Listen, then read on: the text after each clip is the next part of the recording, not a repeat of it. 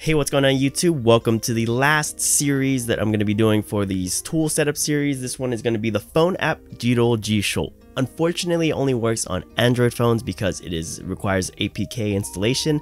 So if you don't have an Android phone, I'm sorry to say this video won't apply to you. But for those of you that do have Android phones, let's go ahead and continue the tutorial with how to get Jidoujisho up and running. Okay, so we have hopped on the phone and I am going to be going straight exactly to where you need to.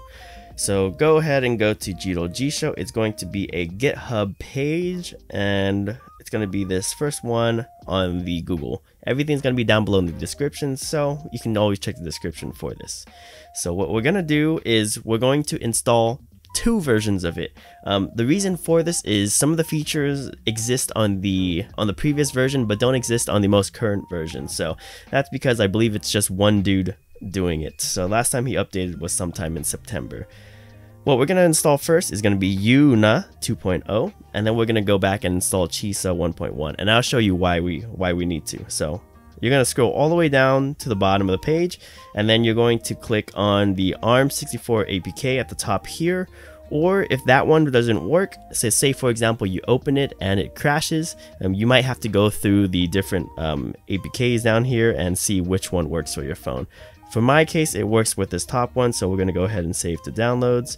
And then what you can do is you can just scroll down to the downloads area and you'll be able to see where it is once it's done. Okay, and now that it's done downloading, we're going to go ahead and click on it. And then if you haven't installed APKs before on your phone, you're going to need to allow it in your security settings. So we're going to go into our settings and then we're going to allow DuckDuckGo to install unknown apps. What we're going to do here is you would click the install button. I'm not going to click update because I already have it installed on my phone, but it's a pretty straightforward process through here. You're going to go through and continue, and then you should be able to install it that way. Then we're going to go back to the main screen of the GitHub page. Then we're going to go to Chisa 1.1, scroll all the way down, and then we're going to do the exact same thing. So go ahead and try the first one on the top. If that one doesn't work, then you can go ahead and scroll down and do the other ones. I believe if you have the most recent Android, it's going to be the ARM64 APK one, but you can go ahead and try which one works for you. Okay, so now that we've got them installed on our phones, you're going to see two applications. You'll see one Jidoujisho here and then one Jidoujisho here. I just added them to a folder. The one with the gal here is going to be Yuna, and then this one is going to be Chisa. So we're going to go ahead and head over to Jidoujisho Yuna first. So let's go ahead and click it. And here we're going to see a couple of things. So here we have our ebook reader. So this allows you to read ebooks. And then we have a player here. So I'm just going to go through some of the features and how you can get them going. Most people will probably be doing this for is watching videos. So let's go ahead and go to the player. So if you click this local media up here, you will now be able to scroll through and search for content. What you have to do is you have to get the same videos that you would be using for MPV. You can bring them over into your phone, and you can simply do that by downloading by connecting your phone to your computer and then transferring over the files. I'll go over briefly on how to do that right now. Alrighty, so all you're going to simply do is just connect your phone via a cable to your computer, and then you're going to go ahead and unlock your phone and then click allow. So once you've clicked allow, you will be able to now access your phone device files. So let's just double click into the phone. Mine is the Jared's S22 Ultra. You're going to be able to go into your internal storage, and then you'll see a bunch of these things here. So what I did was I right clicked and created a new folder and then renamed it immersion content. And then inside of that folder, let's double click into it. What you're going to do is you're going to drag and drop whatever files, whatever movies you want to watch. So I have the third episode of ReZero. We're going to go ahead and drag and drop that into there, and then it's going to copy over. And then simply we can just exit out of that and then hop back in the phone. So let's go back to the phone, the app, and I'll show you how that works. Okay, but actually before I get ahead of myself, there are a couple of things that we do have to set up so that we can use Jidoujisho effectively. So number one thing is go make sure you download Anki on the Play Store. For Android phones, it's completely free. So go ahead, install Anki on your phone, and then go ahead and sign in and sync your Anki data from your computer. So that is all going to be pretty straightforward. Hopping into the Anki app, it looks like this once you have it downloaded, and then you can go ahead and sign in with your settings, Anki Droid, and then sync it. So this little cycle button up here is going to be your syncing, and just do that for your first time around, and then you should be able to hop back into Jidoujisho afterwards after having set up Anki. Hopping back into Jidoujisho, now we're going to set up our Anki export profiles. So go ahead and click the three dots up top here. Go to export profiles. Make sure you click standard Jidoujisho Yuna. Click the three dots here, if I can click them. Click edit, and then make sure all of your settings are set to the way that I have it here. So just go ahead and copy what I have set here. You can pause the video for that. Okay, so I'm editing the video right now, and there are a couple of things you need to pay attention to. So actually you want to have the wrap image audio with tags. You want to have that checked, and then one thing you want to change is you want to make pitch accent to sentence audio. So that is, if you're mining from video, it's going to extract the audio from the video and put that into this field.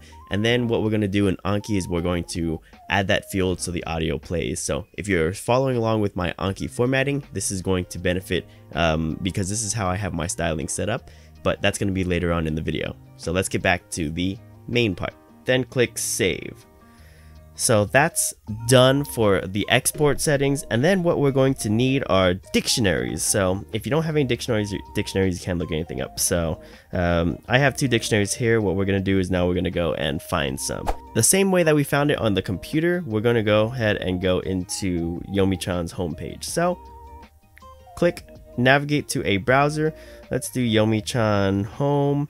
And then we're going to go to the page by Fusoft Productions, and then we're going to scroll down till we see table of contents dictionaries, click it, and then we're going to download JMDict English. I have already downloaded it, but you will go ahead and click save to downloads, and then what we're going to do is we're going to go back into our Jidoujisho. Once it's done downloading, click the three buttons on the top right again, go to manage dictionaries, and then go to import. I'm going to go to downloads, and then you can see that I have the dictionary here, and then just go ahead and click it and it'll import. I already have them imported, so I'm not going to redo them.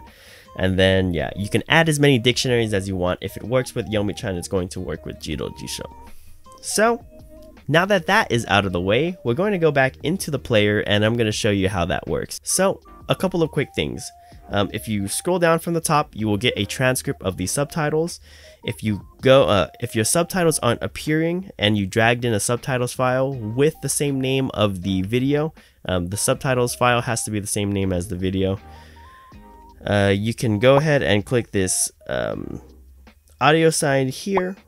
Go ahead and click select subtitle track, and you should be able to find the subtitles. As well, you can change the subtitle appearances. You can play around with a couple of things, and there are a bunch of other settings that you can play with here.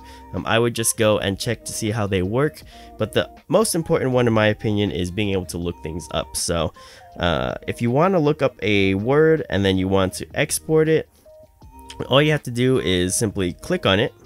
So I'm going to click on it, Tasha, and then I'm going to click the top right plus over here, and then you're going to be brought to this page. So you have the term, the reading, the sentence, and the meaning. And usually, you know, it's a huge mess over here for the meaning. So what I like to do is trim it down by taking a look at the definitions. I'm going to do in good health, and then I'm going to play the audio to make sure it sounds good. 達者 And then I'm just going to make sure the Anki deck I'm exporting it to is the Anki deck that I want to have it in. So I do have it in the subs to SRS, which is the one that I want to. And then I'm just going to go ahead and click create card. So now it's going to create a card. I'm not going to create one because I have already done so.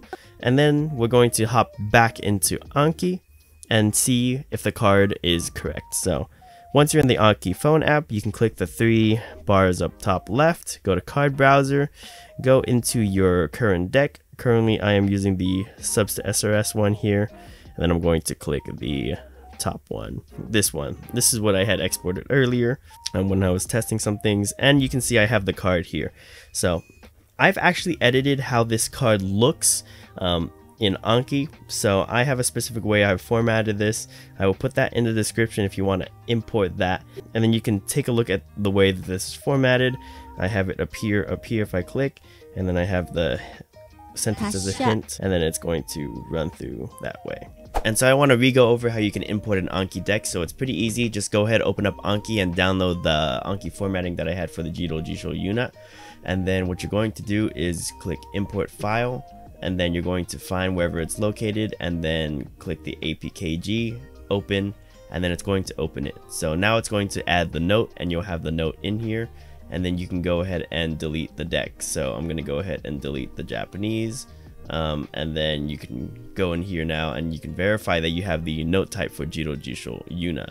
So that has all of the formatting that I've done for it. So for an example, if I go ahead and create a card, it's going to now give me all of the stuff that I have done. So if you want to check how the coding is for it, you can go into the browser, go to Jidoujisho Yuna, then go to cards, and then you can see the front template and then the back template and then my styling here. So that's a quick rundown of how you can import deck styles into your Anki. So that's it for the media playing. Now what we're gonna head over on into is the reader. This tab on the right we're not gonna really focus on into too much. It's got the dictionaries that we can use, but the reader is pretty cool because what we can do is we can upload EPUBs and read them, or we can even read online. So in this version of Jidoujisho you can't read online, but the other one you can. However, this one I'll go ahead and show you how you can import a book. So go ahead, click that top bar up there. Yours isn't going to load up like this. It's going to load up at this screen here, and you'll see an upload picture in the middle. In the case that you have books already, this is how it's going to look. But what you want to click is this file in the top corner up here, and then like I showed previously how to copy over the video file, you can also copy over any EPUB files that you might want to. So go ahead, if you have one, you can import it over. If you click it, now it's going to open up the book, and it'll be something along the lines of this. So now we have the book and we can go through it. As well, what you can do is you can change the settings. So I like to have mine at 10 because if I have it dark I tend to fall asleep. The font size I keep at 20. You can make bigger if you want to. I do continuous because I don't like paginated. I keep the writing vertical. I turn on auto bookmarks so that when I leave the book it automatically keeps the place. It is a little bit glitchy sometimes, but it works good for the most part. And then I leave all these other things the way they are. And then the cool thing is now that once you're reading, you can actually just click words and you can see what their definition is. And then you can do the exact same mining method that I showed you in the player. So that's pretty much it for the reader. Now it allows you to read things like TTU, making reading light novels much simpler and possible than compared to before. So those are the two biggest things inside of Yuna. The next thing that I want to show is you can also do YouTube. So if you go up here to the top left, you can click YouTube, but I don't really do YouTube too much. Hop on over into Jidoujisho Chisa, and I'll briefly go over how you can get manga in here. So in order to read manga, you need to download something called Tachiyomi, and Tachiyomi you can find online by just typing in Tachiyomi, going to Tachiyomi, then going to download, and then you can download the stable APK version and install it the same way we did Jidoujisho. And then here's how Tachiyomi looks. It won't have any books or manga in there. Once you get here, you're gonna have to go to browse and you're gonna have to find some extensions. These are what I use right now, but you'll have to do some browsing on your own. But the most important thing in order to get it to working with Jidoujisho is go to settings. You want to make sure that inside of downloads, your save as CBZ archive is off, so you don't want that on. and then you want to make sure that your download location is set to where it's supposed to, is set at the standard location. Once you do that, you should be able to refresh it, and then you should be able to find it inside of Jidoujisho. So that's just going to be a quick introduction on how you can use manga. The most important thing about this version is that it allows you to read in the browser. So say for example you're here, you can click Google, you can now type in google.com, and it's going to open up the browser to where you can look things up. So here I was looking up Denshi Gokaku earlier, and you can go onto Wikipedia and you can look things up. This version of Jidoujisho is a little bit different in terms of the pop-up, so you're still going to need to set up everything exactly the same way for the dictionary. So you click the 3 top right buttons, you go to manage dictionaries, and then you import the Yomi-chan dictionary, or the dictionary that we just downloaded for the other version in, and then you'll be able to look things up. However, what I was saying is that this one is a little bit different. So let's go back to that Wikipedia article. For example, if we click on words, it doesn't do anything, and that's because the way that this version of Jidoujisho looks things up is a little bit different. So that's the biggest change from the previous version, or from the newest version to this older version. But what it does allow you to do is highlight, and then for Samsung, for whatever reason, the Samsung pop-up also appears, but you can highlight a sentence, and then you can click creator, and this will allow you to create words, or allow you to search up a word and then mine it. So the way you do that is you click this tab here. Let's say I want to do this one because I don't know this one. Then you're going to search, and then you're going to click set. So adjacency, we want to use that dictionary definition. We're going to delete that, and then we're going to make sure that it exports to the one we're using, and then we can scroll through the images here that we want, and then we'll click here to create a 4-volt audio for it, and then we'll go ahead and export the card. And so you can also use this for mining, but in the case you don't want to mine with this one because it can be kind of cumbersome, you can just search it, and then it'll come up with the dictionary definition of the word. So this is how this version works. You can click out of it here. The unfortunate thing is you can't click to look up words, but you can hover over and then click search. So that is how you look up words in this version, and then you can scroll through dictionaries by scrolling down from this red area up or down. So that is the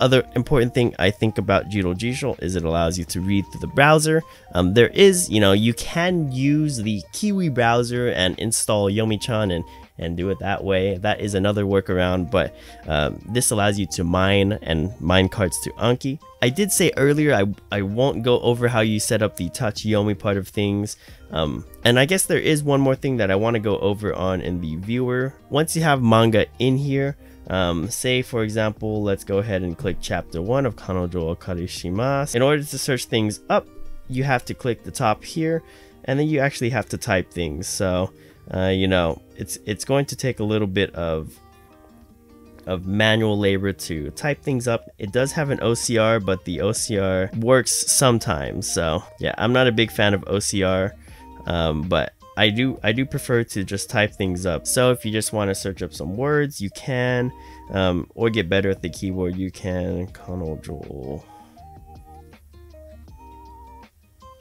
and click search. Yeah, and then you can mine from here as well too, but I think it's just better for reading. Alright, and so that is an overview and showcase of Jidoujisho, the phone app. It's the one thing that I use the most often. It's pretty simple and it's very powerful. I know I didn't go over every little thing possible for it because I personally haven't gone through everything, but if you go through it and play around it, it can be very powerful. I mainly use it for the reader. But that's going to be the end of the tool setup series. The following video is going to be an example of my sentence mining workflow and how I've optimized that, and just some tips and tricks to use these tools. So that's going to be the end of this one. So hopefully I see you in the last video of the series, and once again, good looking journey out there. We'll see you again later.